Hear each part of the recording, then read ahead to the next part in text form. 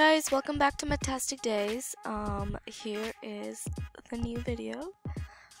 Today we're going to talk about IBCC, Inter-Board Committee of Chairmen, and they're actually responsible for equivalence. So I'm going to talk about the details of equivalence. So we just go under equivalence, and it basically tells you some basic details, and you could just read more. This is helpful to read just to understand what equivalency is and how it really works. Essentially what they do is they basically call your grade 10 matriculation, which is SSC, and your grade 11 and 12 HSSC, which is secondary school, high school, or whatever you want to call it. So that's your grade 11 and 12. And they just tell you the basic rules and requirements for equivalence. So you need a original high school diploma, grade 9 through 12 official consolidated 4 years transcript, duly sealed, signed and embossed by the issuing authority, USA, or this is both for America and Canada. And then if we go down, they talk about other systems too, and they have a specific area for the Canadian system. So these are just the basic details, but what I want to go over is actually the form. So you go under equivalence form, and this is what loads up. So this form actually took quite a while to fill in because there's a lot of information and guidelines they give here. So a few note-taking tips I'm going to start with is you're going to need all official documents. When I mean official, I mean if you're getting, let's say, a Canadian transcript for your grade 9, grade 9 must be signed and stamped by the school, and the envelope must be sealed, must be embossed. You got to go to talk to the school authorities, the principal or someone, to get that done for you. And then for high school, there's an institution, like for Alberta, it's Alberta Education, and you can actually order a transcript. In Alberta, we use MyPass, and it's an online thing that you can order transcripts on. It's literally just $10, and basically what you do is they actually stamp it and everything, and you need your original high school diploma also, sealed in an envelope. And when that transcript comes in, or when that diploma comes in and it's sealed in an envelope, don't open the envelope, because you want to give everything sealed. All those documents have to be sealed. So let's talk about application form for equivalence of qualification. So you're gonna need your name, as on certificate or diploma, father's name, date of birth, place of birth, present address in Pakistan, permanent address. For my permanent address, it was a little confusing, but since I was moving to Pakistan, since I was living in Canada, I put in the Canadian address. Your phone number, your cell number, nationality, so Canadian, Pakistani, what are you, your CNIC number, your parents probably have this, or registration number if you don't have a CNIC. I don't really know how that works because my father really took care of that, but these are just Pakistani, basically Pakistani documents. I don't really know too much about them. So next thing is name of certificate. Okay, so your SSC, you're basically going to choose if you're in the science or arts. You're in the science, just choose science if you're going into medical, because chances are you're probably not in the arts. You probably did most of science, most of your grade 10 science, math, and all those other subjects. So just go into science if you're into medical. And then they have pre-medical, humanities, and everything. So because I took math instead of physics, I actually had to put humanities. But if you took physics, you take pre-medical. Okay, it doesn't matter because PTAP accepts both physics and math. So if it's in humanities, you've taken math. If it's in pre-medical, you've taken physics. But then you also have to take chemistry and biology. Those are like necessary. Okay, so this is for IBCC only use, so this whole bottom thing, you gotta just get rid of it. And the other thing over here is make sure to attach a good photo here yourself. And then now do you talk about present employment of parents? Is it government or private? You just talk about the job, and then your father's CNIC number, designation, mailing address. This is just general information. So the title of certificate / diploma in the country. So which country did you get your diploma from? So then you talk about level of secondary education. I put upper / senior secondary. I don't really understand what this specifically means.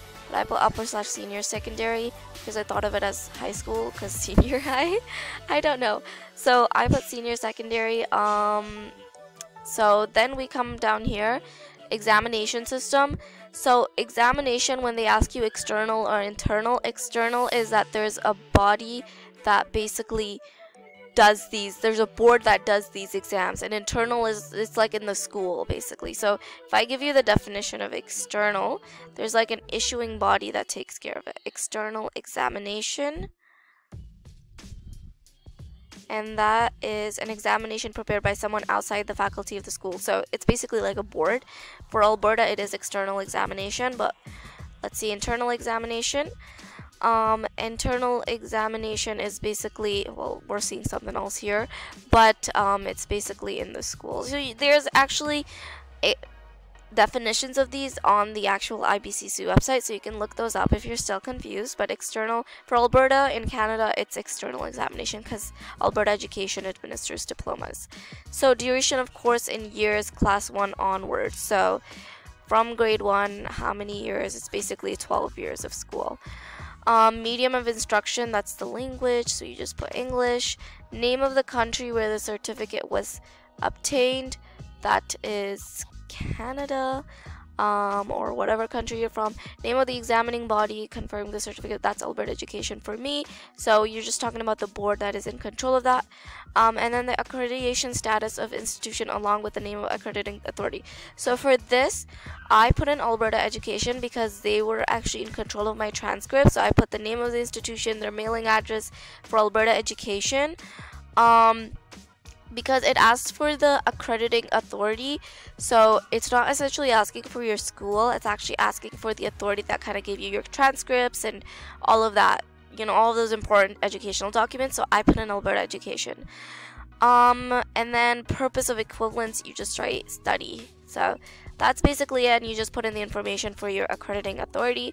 And then, oh yeah, over here, title of certificate / diploma in the language of, okay, so this, you don't put the country, sorry, you actually put in what it's called there. So for me, it's called an Alberta High School Diploma. So it's the title of the certificate or diploma in the language of the country there. So you just write Alberta High School Diploma in English or whatever it's called in your country. So requirement for students in US and Canadian systems of education. So you're going to need your original high school diploma. If you're in USA, you're going to need it issued by an accredited US institution. Is required in case of original high school diploma issued by concerned Ministry of Education. So we actually have a Ministry of Education, and they give out original high school diplomas. And you can even get them kind of like, I don't know if you want to do this. I chose to do this just, you know. So you can actually get a document that is officially, I guess, stamped by your Ministry of Education, and basically I got one that was also signed and embossed by like the Justice Minister, some other solicitor, not solicitor, sorry, some other authority, just in case I needed that. But even just an Alberta high school diploma or whatever diploma you guys have, as long as it's official, it's, you know, stamped and it's like in an envelope, it's good to go. And in Alberta you actually get them for free, so you can order them and they're for free. And then you need your grades 9 through 12 original official consolidated 4 years transcript. So you're gonna need this. Basically your grade 9 in Alberta is actually from the school, and grade 10 to 12 is from Alberta Ed, and they actually make it very official. So the back of the transcript is actually heat sensitive, so if someone touches it, they know, so it can't be tampered with. And that's basically for Alberta. Now they just talk about the SSC right here. So this information kind of isn't necessary for us, so let's go down here. Okay, 3 science subjects, physics, chemistry, and biology with complete 1-year credits as separate subjects. So for the free medical group, you need physics, chemistry, and biology. For the humanities group, you can have math, but it's fine if you have math. Both grades. So essentially, they're just talking about the basics of passing grade 11 and 12 courses and whatnot. Rules for transferred courses, number of required subjects for Canadian system. Marks will be calculated on the basis of 10 academic required subjects, 5 from grade 9 and 5 from grade 10 for equivalence of SSC, and 10 academic required subjects, 5 from grade 11 and 5 from grade 12 for the equivalence of HSSC. So they're basically saying that you're going to need 10 subjects if you're under the Canadian system. You're going to need 5 subjects from grade 9 and 10 for equivalence, and 5 for grade 11 and 12 for the US. So they have each of the systems here. You can go through this if you want to, but I want to talk about the Canadian system. So essentially, you're just going to need 10 subjects, 5 from grade 9, 5 from grade 10 for SSC. Okay, so your basic 5 subjects are your social studies, English, and then science. You're just your basic subjects essentially. Grade 10, same thing. Grade 11 and 12 is where it kind of comes a little difficult, so you're going to need 5 subjects from grade 11 and 5 from grade 12 for equivalence of HSSC. So essentially that's your English, your social, your bio, your chem, and let's say your physics or math. That makes 5 subjects. You're going to have that from grade 11 and 5 from grade 12, because that's how it works in Canada. But it works different, as you can see, in the US, so just depends on your country. So these are general cases. Okay, so I'm going to talk about the documents that I submitted, and this is documents to be attached, general cases. Read through this, but you don't need to give everything, because this is for all general cases, right? So it's not just for like dual nationals. You're going to need your CNIC passport photocopies. You're going to need photocopies of basically your Pakistani identity and your I guess abroad identity, or your foreign identity. Like if you're Pakistani Canadian, have your Canadian passport, photocopy it, you know, all those documents like citizenship and that type of stuff. Like the basic documents, you're gonna need them photocopied. And then what you're gonna need is your certificate/diplomas, and certificate by diplomas, I mean, they call it certificate in some countries and diplomas in another. So you're just gonna need your diploma, and you're gonna need your original transcript, original diploma, and okay, so in case of indigenous qualification, this is for indigenous qualification, but what I suggest is giving multiple copies of each document, like the photocopies of the passports. Kind of make multiple copies just in case, you know, you might need it for something else. You can just put them in this document.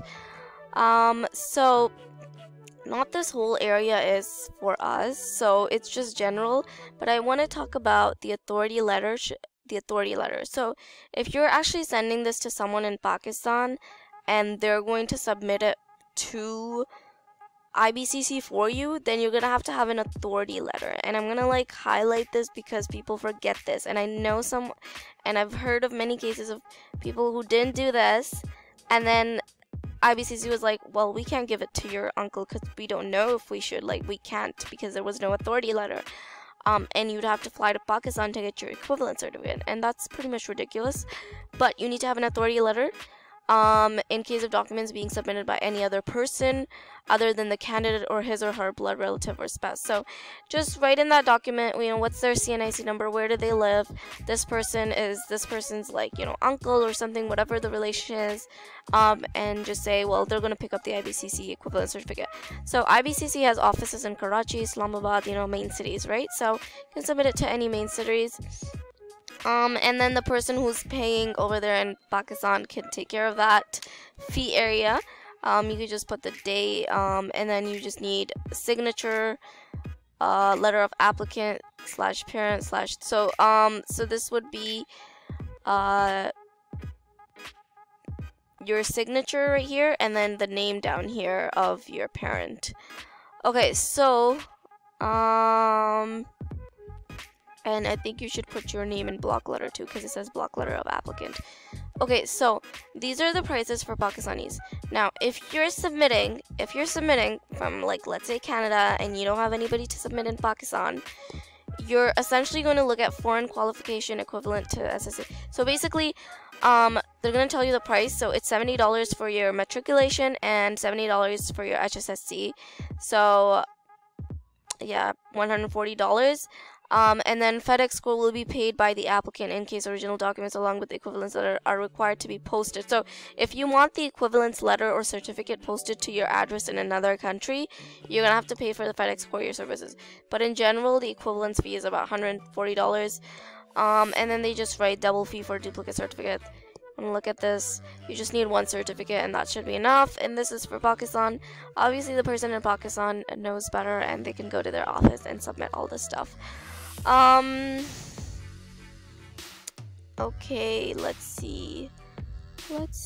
Okay, yeah, so just have most of your documents there with you, your passports, I think the most important thing is your grade 9 through 12 transcript and your original diploma, and your just passport and that stuff. But you need to have grade 9. I know in Alberta high school is only grade 10 to 12, but they need grade 9 and 10 for your matriculation, and then for your HSSC they need grade 11 and 12. So yes, grade 9 is definitely necessary. And then now I'm going to talk about how much time this takes. So usually if you're submitting from Karachi, it's actually going to go to their main office in Islamabad, and that's going to take some time, and then they're going to process it over there, and that's going to take some time, and then sending the certificate to you back to Karachi, that's going to take some time. So I did from Karachi, it took around 2 months. It's insane, but you have to prepare for that. I think it was around 2 months or 1 month, something like that. They usually say they take around 2 weeks, but trust me, in the whole process, sometimes there's certain things missing, and because of that, they take a long time. So make sure to fill in this carefully, look it over, make sure you're not missing anything in the general requirements and whatnot. So you really want to make sure all your information is accurate and it's, complete. So they do have a phone number. I don't know if they ever pick up, so if you have any questions, I guess you could approach them, but I would suggest telling someone in Pakistan to approach their main office because they'll give you more reliable information. So that's basically the whole idea of equivalence and application form for equivalence. And I think that sums up what I needed to say for this video. If you have any specific questions, please let me know. I didn't want to make this too long and talk about like each of these nitty-gritty details of the British system, of like everything. I just try to sum up a little bit of a summary of the Canadian system because I'm just much more familiar with that, and I feel like I should be talking about something I'm more familiar and experienced with. So I don't know too much about O-level, so I'm not going to go too much into that. But let me just address something important. We're going to go out of this form. Let's talk about their equivalence form. Okay, so wait, equivalence fee challenge, conversion formula. Okay, so they have this huge doc on the whole conversion formula. It's really huge, and I don't think anybody should read through this, but essentially what equivalence is, they're converting your marks from the abroad system, from the dual national, from whatever country you're from, and they're converting it to a Pakistani system. They do talk about a 15% deduction. It doesn't mean you lose 15%. It's right here.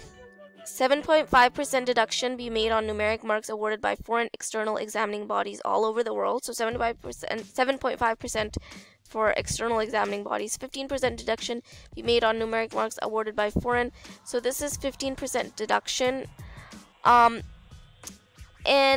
this is just the way they try to get you into that 1100 thing. In Pakistan, essentially the scores are out of 1100, so your HSSC, it's basically out of 1100, which is your important thing for applying to medical school is your HSSC. Your grade 10 isn't really considered, your grade 9 and 10, but they still require you to get the whole certificate, right? So they still need you to get the whole grade 9, 10, 11, 12 certificate, but your grade 10 and 11, 9 and 10, especially for PTAP, it's not as important. So But for your grade 11 and 12, and in general grade 9, 10 too, there's a 15% deduction, and what that means is that they're converting your marks to a Pakistani system, and that's all it is. It is going to take your marks down. So when you calculate your final mark, you're gonna, let's say you're in the 90s, you're gonna end up in the 80s in the end. Like your whole average score would be out of 1100. So if you have a 902 out of 1100, you calculate that and you see how much that is. So they give you a certain number out of 1100. And that's basically your grade 11 and 12 mark. That's what it is. Like your grade 11 and 12 average mark is out of 1100, because in Pakistan there's 11 subjects. So this deduction, I don't really know. I don't really understand the whole like philosophy behind it or why they do it specifically. But what I do understand is that everyone goes through it. So if you're gonna lose 15%, everyone else is too. So I don't like it when people stress out too much about this deduction stuff, because everyone goes through this process, and they get a mark out of 1100, and they talk about each country's conversion, like what they mean. Like, so for Pakistan, actual score is a 90 to 100 in an A. For Pakistan is actually an 85, and then they do 5% more deduction, so you end up in an 80%. So you are at 90%, but you end up in an 80%, right? So this is how it works for them. And they have it for each system. I don't recommend going through it. Just understand that this is their job. This is not your job to convert and find out how much you have. They're gonna give it to you. I think in the meantime, just be patient and, you know, take yourself out of that anxiety mood of like the whole 10% deduction, 15% deduction. Oh my god, I'm gonna lose marks. So you're not, because everyone's gonna go through it. So if someone has a 70, they're gonna end up in like the 60s after they will do the whole deduction thing.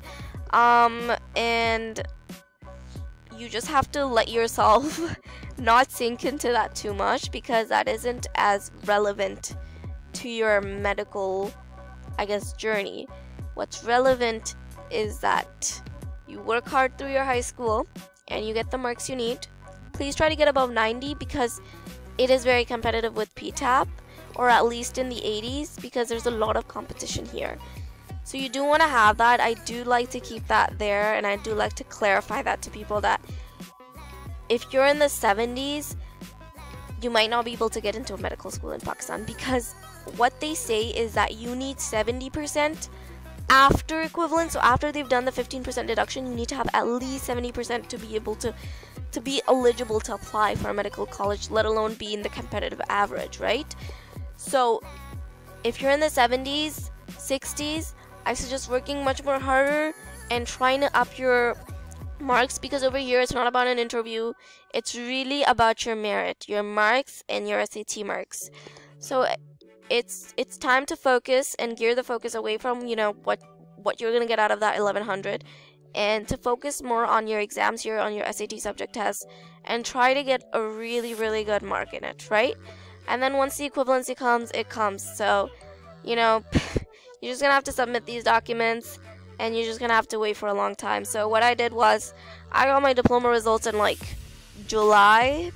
So those are my like examination results, board examination results, and I prepared all my documents in the beginning of August. So I had them all ready and I submitted them, and basically towards like the end of September, I think, yeah, that's when they sent in all those documents, and that's where I had my transcripts ready.